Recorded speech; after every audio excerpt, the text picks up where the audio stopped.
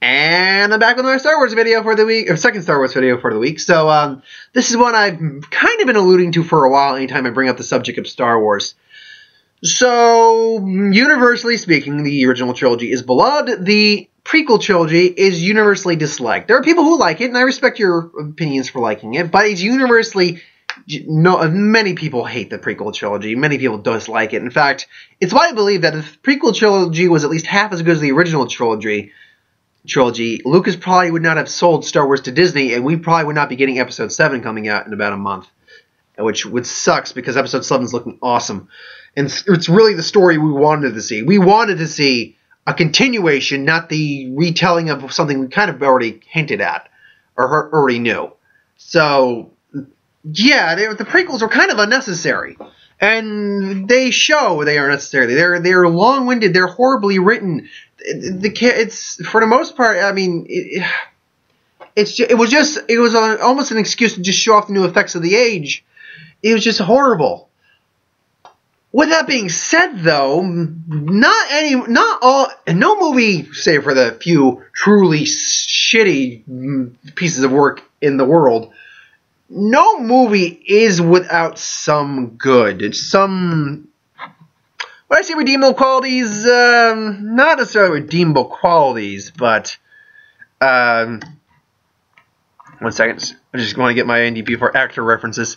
Star Wars... we'll go with that one. The... there we go. Just so I can get actor references here. So, yeah, no movie series is without having some good qualities. Now, I'm sure people have done videos on this before. They'll keep doing videos on it because it's their opinion, and this is my opinion on it. So the question basically is what we're raising, or what I'm raising here, is that what was good about the prequels? What good things existed in the prequels? And so this is my video. I'm gonna go movie by movie by movie. We're going to start with Phantom Menace, then Clone Wars, then Revenge of the Sith. So let's just get into it. Now, let's touch upon something that's going to be an overarching theme in all the movies, the visual effects. Now, it's clearly CGI, but at the time, especially with Phantom Menace, came out in '99, those were groundbreaking. That's still actually visually very nice looking film. The world you did with that. We saw like the Palace of Naboo, which he said he uses salt for the waterfalls, just pull it off of like a sheet. That was pretty clever.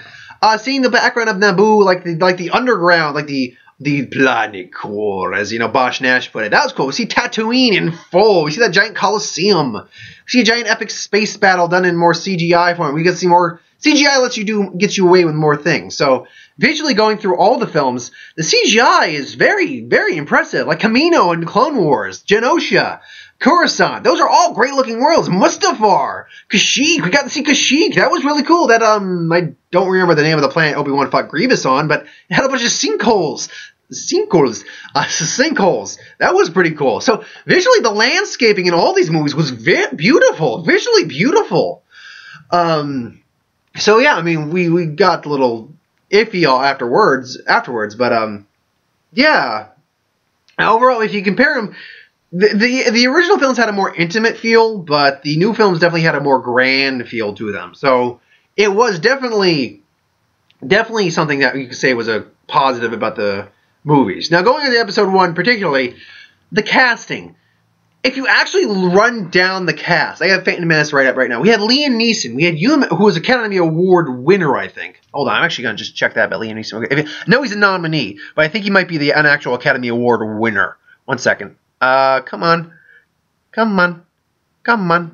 But yep, he's nominated for one. Okay, nominated for one Oscar. But he's an Academy Award nominated actor, Liam Neeson. You had Ewan McGregor. You had Natalie Portman. You had Ian McDiarmid returning for Palpatine. You had Samuel L. Jackson, Frank Oz returning.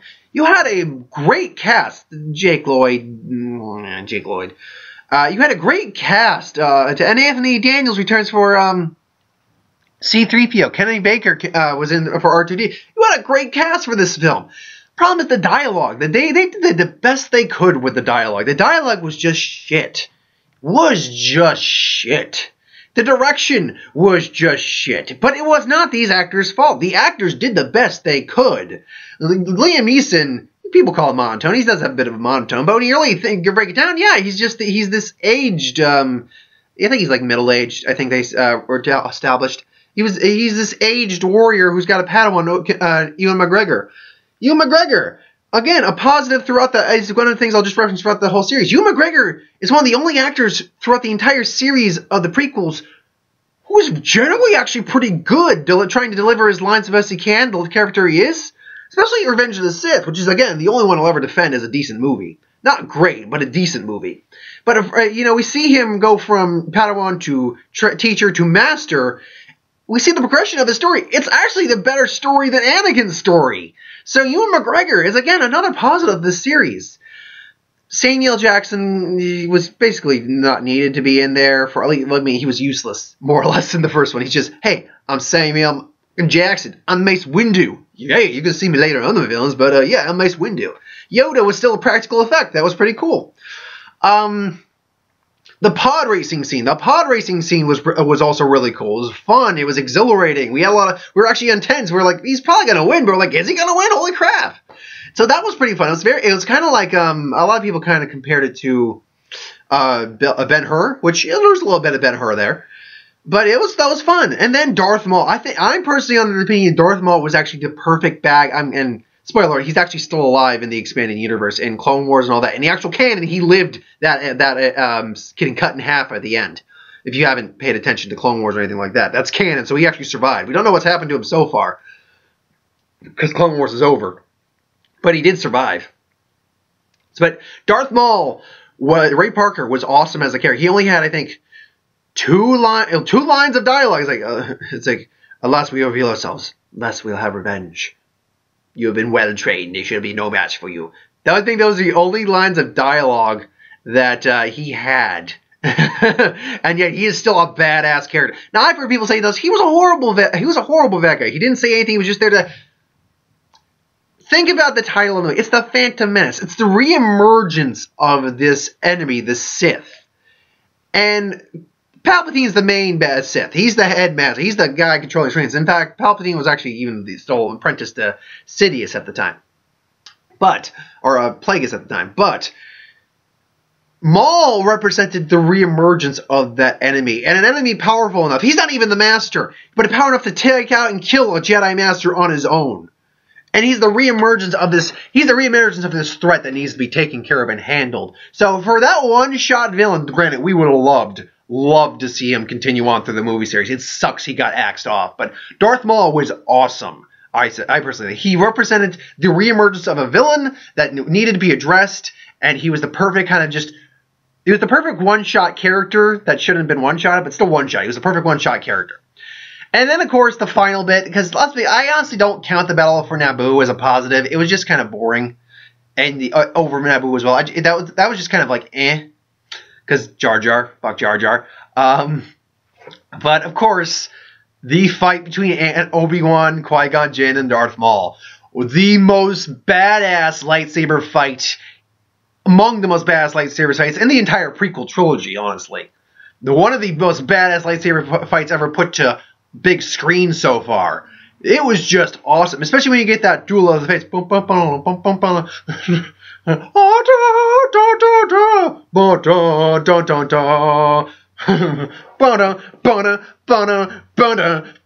awesome. Just it's, and people say that they were too choreographed. I'm sorry. They were choreographed, but they were beautifully choreographed. It's elegant. It's like almost like dancing, which you think Jedi in their prime would use their force to augment their abilities. They wouldn't be so like freaking stern, stale, unless that's your fighting style. And for those nerds of you, maybe I'll do a fighting style video and talk about that at one point. There is 7 different forms of lightsaber fighting combat.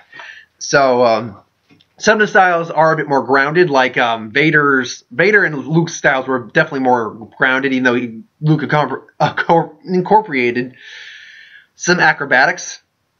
But you look at the Jedi back in the day; they all were far more swift and powerful than you say Jedi or the Force users and lightsaber users in the later trilogy. in the original trilogy. So that fight just hands down one of the best things in the entire prequel series. And just awesome. I get giddy thinking about it. I feel like I'm going to watch it after I'm done there. It's just an awesome, especially that scene where Darth Maul just goes out and that music just comes out, boom, boom, boom, boom. I feel that's how Vader needs to appear in Rogue One, where the rebels are about to escape with the Death Star plans, and then Vader just shows up, boom, boom, but except his head's not down, just boom, boom, boom, and then it just takes out his lightsaber, boom, and then just boom, boom, and then just get ready. And then, of course, we get the reveal of the double-bladed lightsaber, and people are just like, what? But still, it's awesome. And he's just like, Ray Parker is just freaking awesome. Even when he loses, it gets cut in half. He's just like, he's even deadlier with just one lightsaber than a double-bladed lightsaber, because that's actually kind of an impractical weapon to use unless you're a martial arts force wielder like Darth Maul was. But still. So those are my positives for Phantom Menace. Now, moving on to Clone Wars. There's less positives than Clone Wars. As I said, I actually talked about two of the big ones. Obi-Wan Kenobi, still good. He's still awesome. Awesome. He's still very much the best one of the best of continuing actors in the series for the trilogy. And the visual effects for the worlds. Now, that being said, Hayden Christensen as Anakin. Now, I actually, if you watch Doug Walker's Nostalgia Critics, 11 good things about the prequels, I agree with him when he mentions this about Hayden Christensen. His line delivery is horrible. Just horrible. Oh, man, what was some of the lines he said? I hate sand. It's coarse and grainy, and it gets everywhere. I was like, oh, I killed them, the women, the children. Oh, man. But when he's not talking, oh, God, that line of dialogue between him and Natalie Portman. It's like, you called this diplomatic,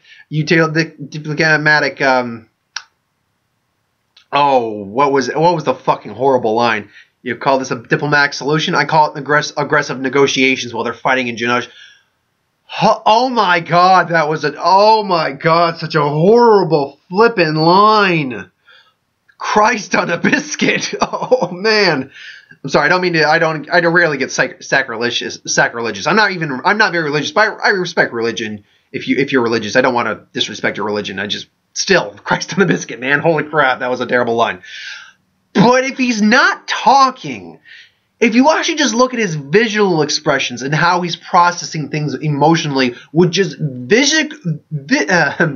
physical facial features, his facial emotions, he's actually pretty good. He's actually emoting more emotionally through his facial features than he is with his dialogue. So on that standpoint, he's not terrible at all. But when he talks, just, ugh. Really, the only Jango Fett was not terrible either. Jango Fett was all right, though we didn't really need the origins of Boba Fett at all. We really didn't.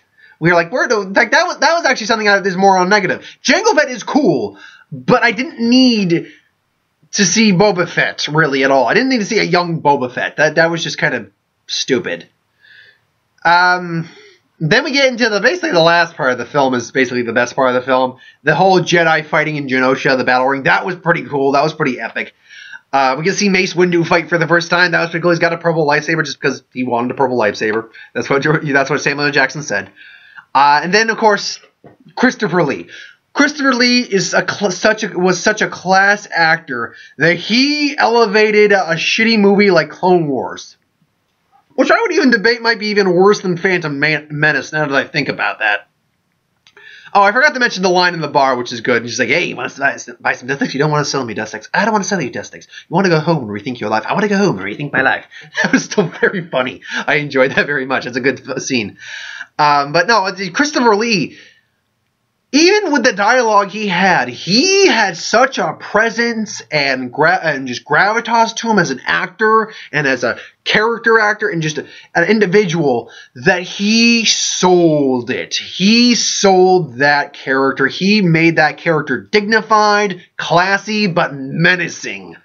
And then the fight between him and Anakin and Obi-Wan, which honestly, you would think that the Anakin wielding two lightsabers would make it on the positive.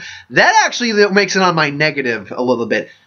he did not look good using those two lightsabers. That was actually kind of stupid. In fact, that whole fight between him and Dooku was actually not very good. Well, first off, Dooku was still owning his ass, and he was still cool in the fight. He's got the cool curved hilt-bladed lightsaber. He uses Force lightning on Anakin because he's a little bitch.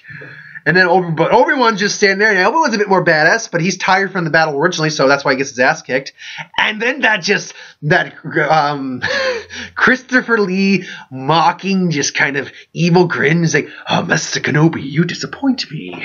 Master Yoda, I hold you in such a high regard. Surely you can do better." Just awesome. I dug it. He's just so cool. He's Christopher Lee, man. He's so cool. And he can make something as bad as that look cool. And then he just beats them both down and cuts off Anakin's arm. And then Yoda shows up, and yes, Yoda makes it on my positive. I know not everyone likes it. Yoda makes it on my positive for this. They upped it up with CGI. He still looked good, but he was clear he was CGI at this point. And it was an actual fight. We got to see him use his lightsaber because, people were just wondering, why would Yoda eat a lightsaber? All Jedi carried a lightsaber. All Sith actually carried a lightsaber. Palpatine carried a lightsaber. Sidious carried a lightsaber. Even the most heavy of Force users who relied almost solely on their Force abilities carried a lightsaber. It's part of your training to build a weapon, the weapon of the Jedi Knight. It's part of your training to build one. So, of course, Yoda has a lightsaber. But it's cool. We didn't really see that coming either. We're just wondering, it's like, okay, it's their fight. It's like, dark side, I sense in you. I've become more powerful than ancient. Even you, much to learn you still have. I see this battle cannot be won by our knowledge of the Force, but a skill with a lightsaber. And then he just... and then... You just see Yoda start kicking ass like a freaking little Muppet, like a Kermit the Frog on just crack. I am going to use the Force on you. It's just awesome, just cool. And so yeah, that's basically it. Other than that, though, I would actually call Clone Wars, because I don't care about the clone troopers at all. I really don't. Yes, we see it's fine to know that's where the origins of the stormtroopers came from, but I don't care about the clone troopers at all. So that's my positive. I would actually say I like and this is good. I might get in trouble for this, but I might say I like Phantom Menace a bit more than I like Clone Wars, honestly. And that sucks because despite the fact I love them all, I like Christopher Lee better just because he's Christopher Lee. And the Yoda fight was pretty cool, but still the Qui-Gon Obi-Wan Maul fight still kicks ass, and it's better than that. The only one that rivals it would be the fight in the third one between Obi-Wan and Anakin. And that's because of the raw emotion and just the raw intensity of that fight. And that's a positive for the third one. Moving on to the third one, this is where I actually get into more positives than negatives, because it would be my favorite of the three. That's opening space battle is very awesome in the first one. It's a very cool fight scene. Just air battles, and then they get on the street. That whole opening scene with them trying to save Senator Palpatine, Sidious, from Grievous and Dooku was pretty good. The fight between them and Dooku was really good. That whole opening scene, really, with Grievous, and that whole scene between starting and landing back on Coruscant was a really damn good scene. It was. I could go bit by that, but yeah, it was a really good scene. Hayden Christensen again, or is it Christensen? I think it's Christensen. But Hayden. He was better in this than he was in the second one, that's for certain. Because this is where the turn for Anakin happens. This is where he goes to the dark side. Now, grant the motivation, a little hit and miss, but it's still, this is where the real bad shit goes down. And we see the turmoil on his face. Again, when he's not talking, he's oh god, like on the line is like, I have brought peace to my new empire. Oh man! Now I gotta say, a couple of the scenes where he's like screaming his lines was not terrible. I think it's just his voice, honestly. It's like, you turn her against me, you want to take her from me, like that. That wasn't terrible, but that's just expressing his rage and hate. When he's like saying, "I hate you," that worked for the scene it was in. But when he's just visually expressing stuff, you can see the pain, the turmoil, the resolve, all that. You can see that on his face. It's pretty good. He's pretty solid when he's doing that. Obi-Wan, again, pretty damn good. This is like really the Obi-Wan who's kind of like now a tired warrior. He's still young, but he's in his prime more or less, but he's a tired warrior. And you just see like all the stress and weight on his shoulders at this point. Now, going on to a couple other things. Now, again, I don't care about Padme and Anakin's relationship at all, but we see the fall of the Jedi, the Execute Order 66. I believe it was 66. And, you know, yeah, or it was a 26. I don't know. It was something along those lines. I think it was 66. That was pretty cool, just seeing the gunning down of the Jedi. How one of them they're in like this weird, oddly enough, Alice in Wonderland-esque force, and she gets gunned down, and they just keep shooting her corpse. I was like, holy crap! That was dark. And then General Grievous. I'm a big fan of General Grievous. I liked him a lot. I thought he was he was a one-shot bad guy, and I don't like how he's portrayed in the Clone Wars very much, but I liked him as a villain. He was actually a pretty cool villain. You know, he's this mechanical, almost complete android, but he's still a cyber. He's got biological parts, which is why he lost.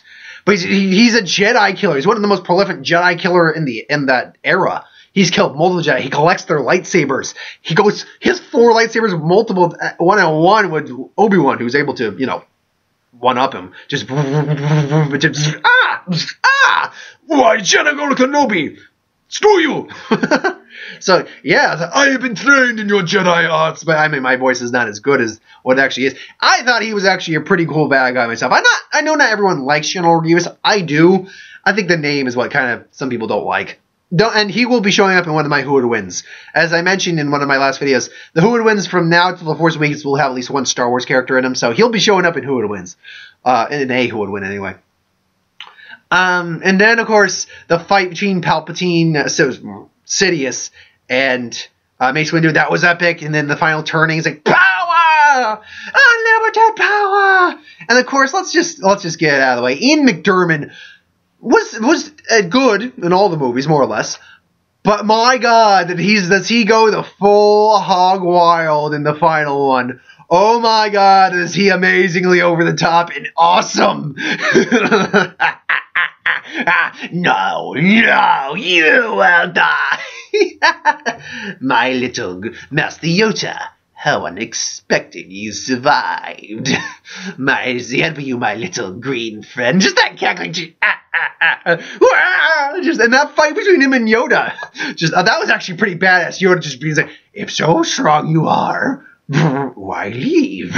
It's just like badass. That fight on the Senate is awesome. Them just like throwing the Senate at each other, man. That was great. Honestly, I think Yoda actually could have killed Sidious if he really hadn't lost his ground. Honestly, really, he was just I know why. If people ask the question why, if he can use the Force to move like that, does he need a cane if he's so fit? He's not actually that fit. He augments his physical body with the Force. And I heard a great example. It's kind of like putting NOS in your engine. It's going to run the engine out quicker and just cause it to burn out quicker. It's kind of the same thing with Yoda. His body is old. He's over 700. He's nearly 800 years old at that point. If you actually think about it, Yoda dies at the end of Return of the Jedi, which takes place, I think, 5 years in total after A New Hope, I think. So, and then episode New Hope takes place about, you just gotta go by Luke's age, really. I think he's like 22 or 25. So it takes like 30 years, so it's 35 years. Yoda was actually, if you really look at his species, species lives extremely old. Again, over 800 years old, Yoda died at. His species was long. He was actually kind of approaching excuse the dogs in the background. Those aren't my dogs. That was actually him reaching basically the end of his life. So it makes sense that his body really was not all that fit. And then, just thinking about any other real positives besides the final fight. No, I mean, we're seeing. I can't say it's a negative, but I can't say it's a positive. Seeing Chewbacca wasn't really... That was actually more really just forced. That was actually pretty forced, seeing Chewbacca in there. It's like, Chewbacca knows Yoda? What? No, what? Chewbacca knows Yoda? Why did you not... did Yoda... I don't think Luke ever brought Yoda up to Han or Chewie, so... That's one of those throwaway lines that would have been like, yo, I'm going to go just see this guy named Dagobah named Yoda. And then Chewbacca would have just been, what, you know him, Chewie? It's like, Luke was like, what? Yeah, I don't know about that. Actually, that's a good question. Actually, I'll save that for a different video entirely. Whether we'll see a Force ghost in Force Awakens or not. Or maybe in the trilogy. But other than that, though, yeah, the only other good positive is that final fight between Anakin and Obi-Wan. And yeah, it's pretty badass. We see the turmoil these two brothers basically had, and they're brothers. They're basically, you were my brother, Anakin, I loved you. It's like, yeah, you really see the hurt that goes through these guys for having to fight each other, and it sucks. And we see how it came down to. Honestly, though, Obi-Wan should have done the humane. If he was his brother, Obi-Wan should have done the humane thing and just put him out of his misery instead of burning to fucking death. But whatever. So, and because I'm not going to count the Darth Vader thing because, as we all know, why would you put that on a positive list? No. Now, seeing the Death Star being built at the very end of this the movie was actually pretty cool. And then him dropping Luke off at Uncle Owen's was played by not Ewan McGregor. Wow, that was Obi-Wan. It was played by Joel Edgerton. I didn't even know that. Wow, he was only in there for a scene. Joel Edgerton can say I was in a Star Wars movie. Yeah. You look at my stand-up performances, young Uncle Owen. I'm amazing. So, and it's getting dark. Granted, it's not terribly dark yet. I've still got some light on me, but it's getting dark. Yeah, because of fall back. We gotta turn back to clock, so it's getting dark now. It's almost 5, and 5 o'clock's pretty dark around here. So, but yeah. So there are positives about the prequels. There are. But there's so many negatives that outweigh them. I'm not going to do a list of what the negatives about the prequels are, because that would be stupid. Because we all know, I mean, we all have different opinions of what was bad, but we all generally agree on the main bad things. Jar Jar, the dialogue, the acting a lot of the time, plot points that make no sense. Just overall, just a lot of bad shit that goes down in this. But, yeah, so that's my thoughts on what was good in the prequels. Thanks for watching. I hope you enjoyed. Like, comment, share, subscribe. I'm going to go see Spectre tonight. I'll have a review of that up probably later when I get home. And I'll probably go see Peanuts tomorrow. I will have a Who Would Win up either tomorrow or Saturday. And I've got a review for Warcraft trailer tomorrow to do. So I got a couple things to do still for this week. So thanks for watching. See you next time.